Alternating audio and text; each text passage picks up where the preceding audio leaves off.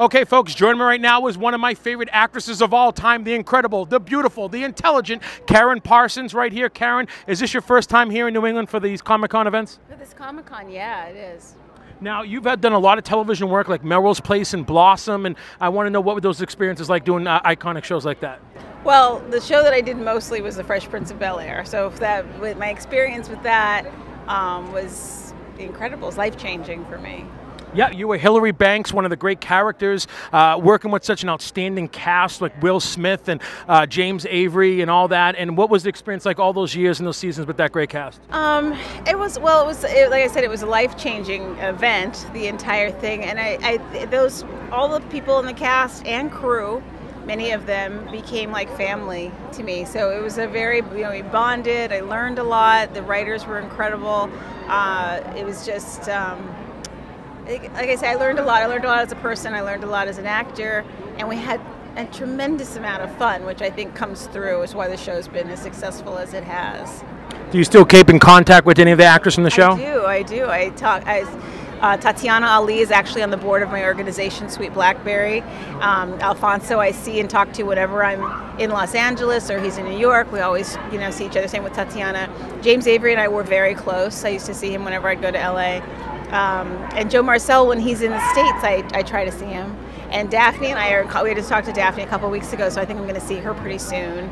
Will, we communicate through text, and I try to see, but he's so busy. I got in one little fight. My mom got scared. We're moving with your auntie and uncle and Bella. Can we make you do the Carlton dance? I mean, how much is it going to cost to get you to do the Carlton dance? I mean, how much people have offered you? We want to know. It would cost a lot. It costs a lot. I probably don't have the much money that it does. Let me ask you, as a fan of some of the television shows today, are there any kind of shows that you like that are on TV today? I'm a big fan. Well, it's not comedy. I'm a big fan of. Although there's comedy that I love. Like I used to love Key and Peele. I'm a big fan right now. I'm hooked on binging on The Americans. I'm binging. Yeah, I'm hooked. Now, television has been so different, like the sitcoms of Fresh Prince of Bel-Air, the way television is now. How do you feel about the different, there's not really sitcoms the way they used to be, so you were somebody that was in there when the television shows were so incredible, and we still go back and watch all this stuff. Fresh Prince of Bel-Air is on air every day in New England here, so everybody sees you and your performances. What are your opinion of today's television against the one when you guys were doing it? Well, I think in some aspects, television is incredible these days. I mean, we've got like film caliber productions and really intricate storylines, really in depth over the course of of a 6-year period. You'll just have this really in-depth show. So on that level, I think it's great. At the same time, unfortunately, there's kind of there's a missing segment, and that's been pointed out to me. I don't follow a lot because I just follow my kids and what my kids are watching mostly, but the sitcom worked for so many people for so long, and I think that it's missing. It's starting to come back, which I think is really good and really welcomed by people. It's definitely a show that families can watch together, and I think that that's something that everyone looks forward to. Mm-hmm. I want to know, who was your influence? What made you want to become an actress when you were a child and going to become a teenager, and then you got into acting and stuff like that? What was your passion came out? Who made you? Who influenced you? Who were some of your influences? Jodie Foster. Mm-hmm. I wanted to act since I was a little kid, mm-hmm. and when I watched things, she was someone who I saw time and again, and who was really good, and inspired me to think I can do that. I can be an actor too. And so I watched a lot of other things. Like I watched I Love Lucy, and I watched Betty Davis films, and I watched lots of old black and white films, and I watched The Little Rascals. As I was watching kids, but I had to see every single thing that Jodie Foster was in. That's awesome. And getting back real quick to your character, Hillary Banks, she was kind of, I don't want to say the word stuck up, but she was rich. She had a lot of money. She was very particular about who she dated, what she did. She always had the finest clothes.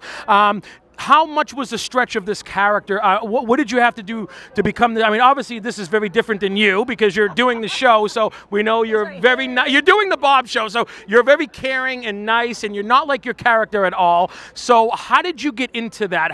Did you look up things? Did you study? How did you really, did the writers help with the material they gave you, or did you find yourself thinking, okay, well, this is the character I need to be, how do I become Hillary? Well, yeah, the writers obviously, first off, wrote the character and wrote a really great character. My my interpretation of the character was a little bit different than what it was initially, and then they started to write more and more to what I was doing, probably to what they thought that I could do well, and so it was a collaboration in that regard, and it was they put it out there. I also did have a friend that I kind of looked to a little bit, and in fun was a little bit like an homage to her.